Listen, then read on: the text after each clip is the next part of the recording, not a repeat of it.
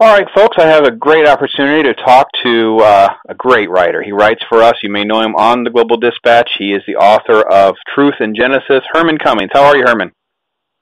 Oh, I'm doing pretty well, and yourself? Oh, I'm so blessed, and I wanted to get a chance to chit-chat about some of the different contexts in your latest post, and we'll link to that as part of the interview so folks can catch on there. They don't know what we're talking about, but you really have, well, first I want to say that I believe that we can have healthy discourse, agree to disagree, and be loving Christian brothers at the end of the day, just like we are at the beginning of a conversation, and I go about this to prove that being the case, unlike what many atheists and secularists want to say about us Christians. Now, in your post, you kind of go at the concept of a Trinity and trying to disprove the Trinity at least a little bit and trying to explain what you believe and kind of help people understand what your point is in the post, and then we can kind of go from there. All right. First of all, I'd like to thank you for having me on, and I appreciate it very much. I hope it's a help to someone. I am of the persuasion that after Yeshua or Jesus had left, and maybe some 70, 80 years afterwards, various people used to come in and started teaching other doctrines after the apostles had died. Jesus had a parable that about the wheat and the tares, and also the parable concerning the seed sower. But what I believe has happened, that as time went on, people would teach other doctrines, and when it finally was to the point where Rome was in control of the world, and Constantine had wanted to look for ways to solidify his new kingdom. Well, he's the new emperor. He wanted to find something that would unite the people. For years, he had tried to get rid of the Christians, but the more persecution that would happen would grow and persevere. And he also did not care for the Jews. So what he did was offer a religion that would have some of Christianity, but also a lot of paganism that was rampant in the empire, such as worshiping a female goddess, worshiping more than one god. Even Constantine himself was a worshiper of Mithra, who was a Persian sun god. This is a sun god worship that came out of, I guess his roots came out of Babylon thousands of years ago. So what was done is that when he had that council meeting in, I think it was 325 A.D., he was going to have the scriptures interpreted by Gentiles and did not invite Jews because he didn't want any of them there. He did invite true Christians. What their intent was to mix in just a little of Christianity just to please certain people, but mostly have heathen and pagan doctrines. So this is where the Trinity came about, where one would be able to, I guess the people that were used to worshiping more than one God, the god of wood, the stone, the river, the sun, the moon, and other such gods, that this religion would be pleasing to them, the heathens, and maybe it may not be such a great leap for the Christians to accept it, since they had certain sound bites of the doctrine that they had believed. such as Jesus, the virgin birth, and receiving salvation. So what aspects of Scripture itself? Because I want to try to. I don't really care as much about doctrine and sort of legal practices of different church. We can talk about the Catholic Church, for instance, with the way their prayers are acceptable to Mary, for instance. But from a scriptural standpoint, what are some of the scriptures that you kind of lean on that really say, listen, there's really not. And when you say there's not, like you talk about redefining the Trinity, we're talking about God the Father, God the Son, and God the Holy Ghost, right? All right. Okay. God first revealed himself to the nation of Israel. Well, as a people, he of course he spoke to Adam, and then the people had known of one God. But let's say after Babylon, God waited 191 years and called Abraham. God, when he spoke to him, he said that I am the Lord. He didn't say we are.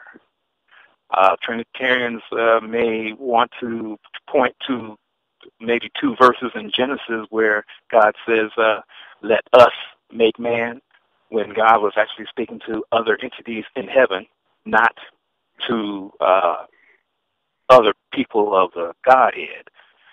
It was just those 2 verses where God says, let us, or that, I think there might be 3 verses, but I actually tried to count how many verses that God says, I am.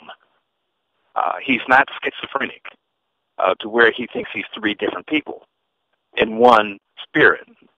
And I stopped counting at 69.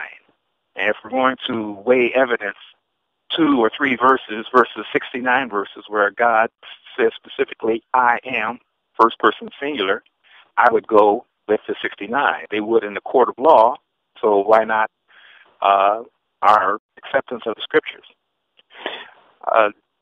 Jesus was actually just the human body that God inhabited to bring salvation to all of mankind, since an earthling had to be the one to get back the birthright from Satan that Adam had relinquished.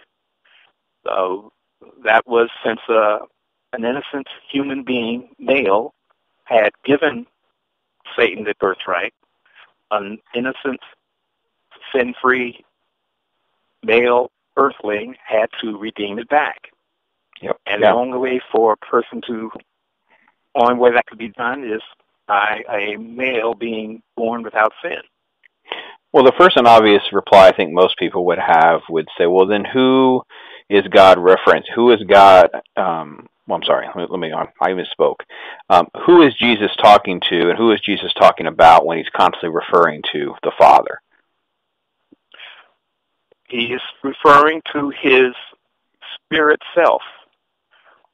When we go to Psalms 110, the very first verse, before it was changed by Jewish rabbis because they thought it was confusing, what it said was, Yehovah said unto, I mispronounced, Yehovah said unto Yehovah, sit thou at my right hand until I make thine enemies thy footstool. This is something that Jesus was speaking about when he was on the Temple Mount, asking the Pharisees and scribes who is the Son, or whose son is the Messiah. And when they said that the Messiah was David's son, then Jesus asked them, how is it that David called his son Yehovah or Yehovah? So how can, although the English says Lord, but it was, but the original Hebrew would have said Jehovah. And those scribes and Pharisees couldn't answer that question because they felt that they knew that if they tried to answer, they would embarrass themselves. So that's why it says that from that day they didn't ask him any more questions. But what it is that Jehovah, our Creator, gave up his spirit existence in order to take on a physical spirit existence in order to give mankind salvation. But I think we still, but I mean, especially as people that believe in the Trinity, I mean, we're not really disagreeing with you on this stance exactly. We're just trying to say God is so big, he exists and manifests himself into three different forms. And make the egg analogy, for instance. He's still just God. He's still one entity. He just has manifested. And, I mean, doesn't it seem pretty clear when Peter, for instance, I think he writes in 2 Peter about, our God and Savior Jesus Christ. He's referring to almost, two facets there. And it happens in Scripture, I think, 2 or 3 different places in the New Testament after Jesus has appeared. So it becomes clear. And then, of course, the Spirit left behind as a helper. So if God is not if he doesn't exist in more than one form, then how do we have the different manifestations all occurring kind of simultaneously? Because that's, I think, how most of us view the Trinity. I agree with you very much so when we see, I hate to use the Catholics, so I'm not trying to throw all Catholics under the bus, folks, but I think there is some danger in how you idolize and you worship and deify certain different things, different other saints and those kinds of things. And the way you handle the Trinity is understanding it's still one God. It's a monotheistic religion. It is not a polytheistic religion as the Muslims like to call us. That's one of their big hang-ups with us, right, Herman, is that they think that we're polytheistic for believing in the Trinity, right? Yes, as I understand. Yeah. And as an analogy, I would think of the President of the United States. He is the chief executive as far as the government is concerned. He is the president for the people. To the military, he is the commander-in-chief. 3 different titles, but just one person. He just performs 3 different roles. He's not 3 different people or 3 different personalities. See, I just think I guess for me, I was thinking that our God is so big that he's able to manifest himself into a human form. Hence the reason the Son, he calls himself Son of Man. He calls himself the Son of God. He is a birthed entity to come to earth to save us. Yet he still has to exist in his pure, sinless self in the heavens above, and that's why there's 2 entities, but it's still just him. He's that big. He's that grand. I didn't think of it as 2 separate things that exist on their own. Jesus is still just God. He's not a different God. He's not God B. He's not a lesser God. He is submissive to the Father, hence the reason that's the terms that he uses, because of the Creator. But that's kind of the part I guess I'm trying to work through with you, is to try to better understand that and to kind of flesh this out, because it's a very interesting topic in my opinion. Agreed, especially when we have been taught something otherwise and have not grown up in the Jewish culture. One thing I would like to bring out is that when Jesus was born, he was totally human. He was not divine. If he was divine, then there was no way that Herod could have killed him when he was 2 years old. Correct. His parents had to take him away and out of dangers. He did not become divine until after his baptism, when the Spirit of God came upon him and within him, and he went out into the wilderness to be tempted and also to fast, pray, and to subject his humanity to his spirit. Yeah, I mean, I couldn't agree more. Actually, we're 100% aligned there. I think that is one of the things that it's not. I don't know that it's being taught wrong. I don't know that it's just being taught. It's one of those things that's kind of being overlooked. It's like, why would aspects of Scripture describe it a certain way if you don't get his humanness? And if you don't get his humanness, then you don't get why he's the perfect sacrifice. Like, you have to get the human that's the perfect sacrifice to win back what, Satan stole from Adam. I mean, this is kind of this. The story makes perfect sense, but you're right. There's a lot of, I'm sure there's false doctrine, but I think more common is weak or no doctrine. Is that a fair way to say it sometimes? Maybe so. Yeah. Yes, and since he did have to in order to redeem, he did have to be a fully human person, and so he is fully human, born on earth, but he was also divine because he had taken on the spirit. God had, let's say, cohabitated with him. But after his resurrection, they merged as one.